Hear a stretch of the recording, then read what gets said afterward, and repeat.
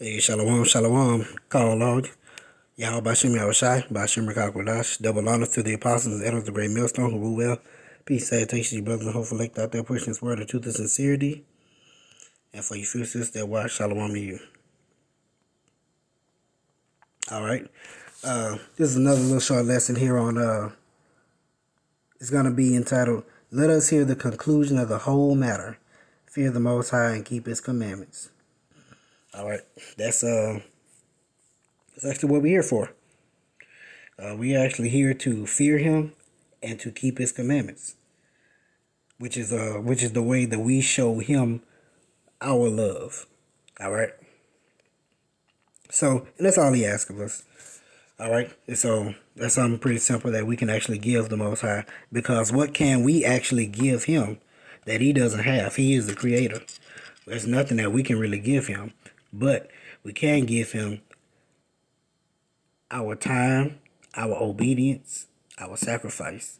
All right. And what's the greatest sacrifice you can give him is your own time and your own obedience. You know, is to sacrifice the things that you want, put aside what you want in this world, and do what's pleasing unto him. That's the greatest sacrifice that you can give him. All right. So I want to start out in Proverbs 1:7. It says, "The fear of the Lord is the beginning of knowledge, but fools despise wisdom and instruction." And so that's how you begin to get an understanding of who he is and what he's about, is by fearing him. Because when you fear him, he'll bring you into the knowledge of who he is, what his name is, what he's about, what he asks of you, all those different things. The first step is to learn, is to begin to fear him, and then you'll get his name too. All right. All right. Let's see. This is going to be Psalms 111, chapter 10. "The fear of the Lord is the beginning of wisdom. A good understanding have all they that do his commandments. His praise endureth forever." Right. So the fear of him is the beginning of understanding, and the fear of him is the beginning of wisdom. Okay. When you begin to fear him, he'll give you the wisdom. He'll impart wisdom upon you and allow you to be able to understand what he wants, understand this book, these scriptures, all those different things. All right. "A good understanding have all they that do his commandments." And when you have an understanding and you fear him, you begin to do his commandments. You begin to find out, well, what's pleasing unto him? What is he asking me? You know, you begin to do what he asks you to do. You know, simple things. If he don't want you to eat pork, it's in the law. You know, it's in the commandments. Don't eat it.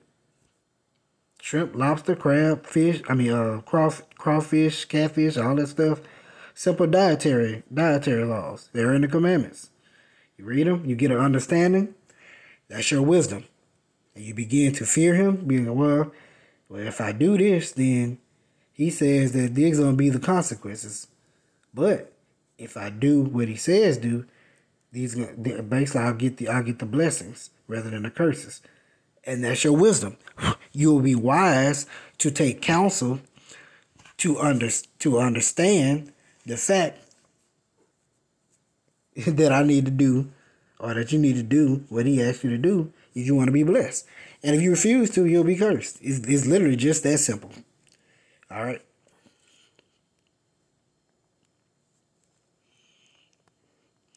This is Proverbs 8:13. "The fear of the Lord is to hate evil, pride and arrogancy, and the evil way, and the forward mouth do I hate."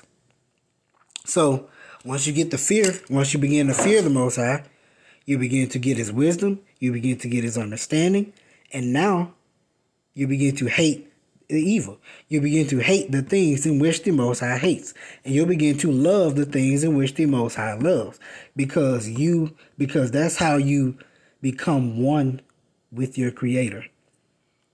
It's by fearing him. That one word, fear, fear will bring you into all the knowledge. Fear will bring you into all the knowledge in which he wants you to have. Okay? The fear of him will bring you wisdom, understanding, and you'll begin to do the things in which he asks you to do. And you'll also begin to hate the things. You'll hate the evil. You'll hate the things that he hates. Pride, you'll hate. Arrogancy, you'll hate. An evil way, you'll hate. And a forward mouth, you will hate. Why? Because the Most High hates them. Because you want to be one with your power. You want to be on the same mind as with your power, as with the Most High, Yahweh. All right?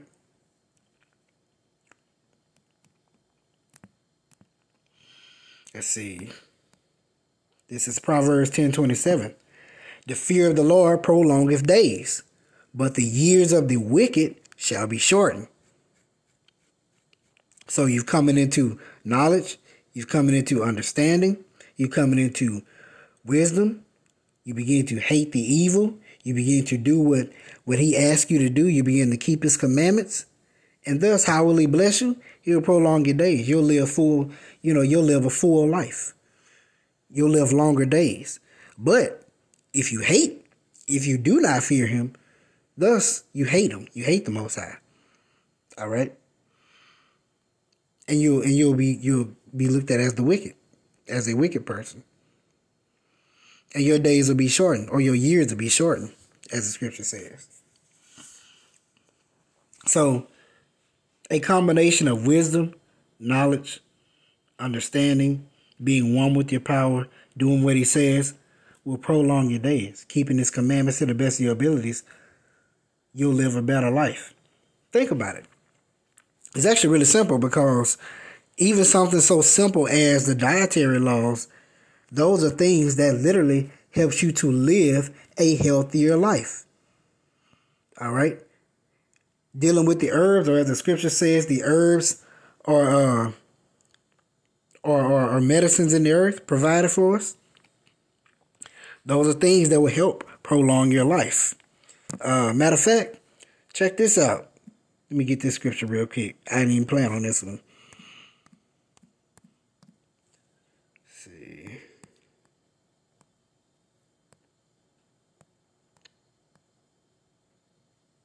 Here it is. This is Ecclesiasticus of Sirach, chapter 30, verse 25. A cheerful and good heart will have a care of his meat and diet. All right? You will actually care about your diet. Why? Because you fear the Most High. And you understand that your body is a temple. You understand that you want to take care of that temple. You understand that taking care of that temple by keeping his commandments, fearing him, gaining understanding, wisdom, knowledge, it will prolong your days by keeping up your temple. All right? It's interesting how all of this comes together.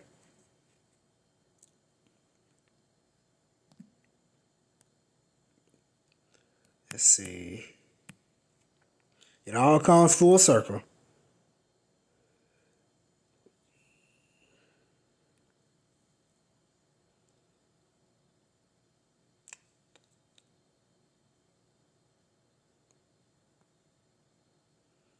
It's another scripture I'm looking for.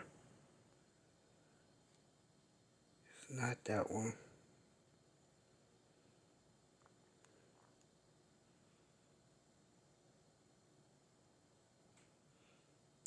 It's like it, brothers. Give me a sec. It's another scripture I want.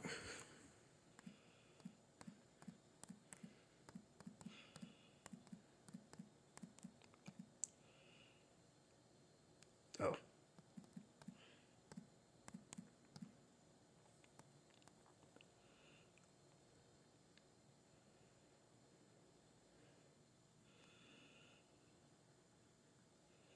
Here it is.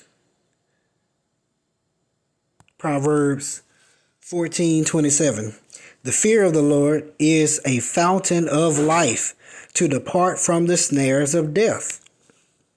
So like I said earlier, when you put it all together, you fear him, you gain understanding, you gain wisdom, you gain knowledge, you begin to keep his commandments, you have care for yourself, you have care for your temple, you begin to hate the evil, and like what didn't I say Job escheweth evil?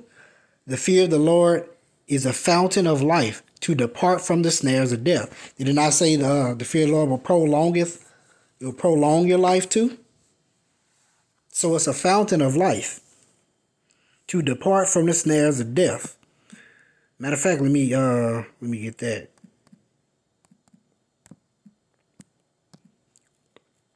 Job was a perfect example of one that feared the Most High.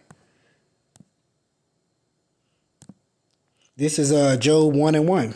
There was a man in the land of Uz whose name was Job, and that man was perfect and upright, and one that feared the Most High, the one that feared God. I didn't even plan on getting that, but that's a spirit. One that feared the Most High and eschewed evil. Why did he eschew evil? Because Job hated evil. All right? He hated the things because the Most High hated evil. So he eschewed evil, meaning he avoided evil. He did not try to be around evil. Okay? Matter of fact, let me see if I can get that. I want to get that, see what word that is in Job.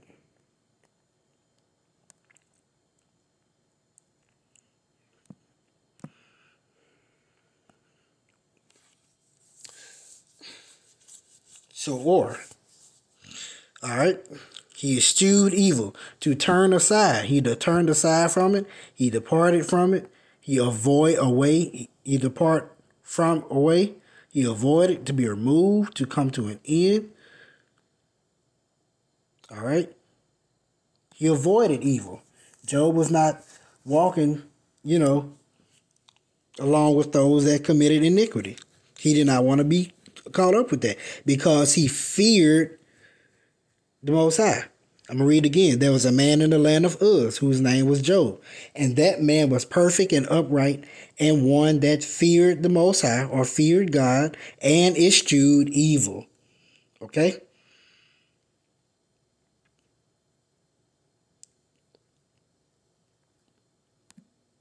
That's why we had in Proverbs 14.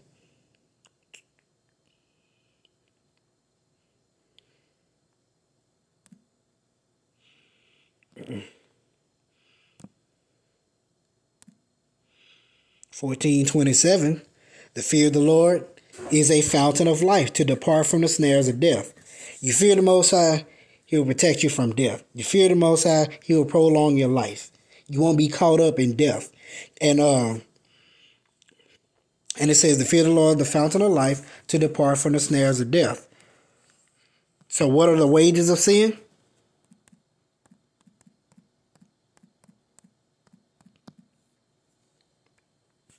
Romans 6:23, for the wages of sin is death. If you fear the Most High, you will eschew evil. You will eschew iniquity. You will avoid evil. You will avoid iniquity. You will avoid sin as much as you can, because once again, we are still in this flesh. Okay? And this flesh worketh against you. All right? For the wages of sin is death, but the gift of the Most High, or the gift of God, is eternal life through Yahushua Mashiach, our Adawan, our Lord. Okay? Now, I want to get this here.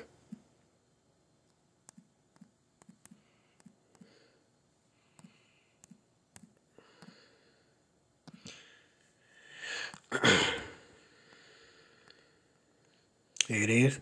Ecclesiasticus of Sirach, chapter 19, verse 18.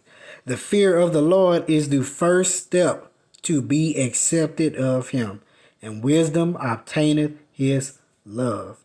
In order for the Most High to even accept you, you got to fear him first. If you don't fear him, he's not going to accept you. He's going to give you up to your own vile affections, allow you to do what's convenient for you, allow you to continue on in your sin. And what will that bring about you? Death. It's not going to prolong your life. It's going to bring you the snares of death. See how it all comes together? That fear brings about wisdom, knowledge, understanding, obedience, life. Okay? Brings wisdom, knowledge, understanding, obedience, and life and love. Okay? So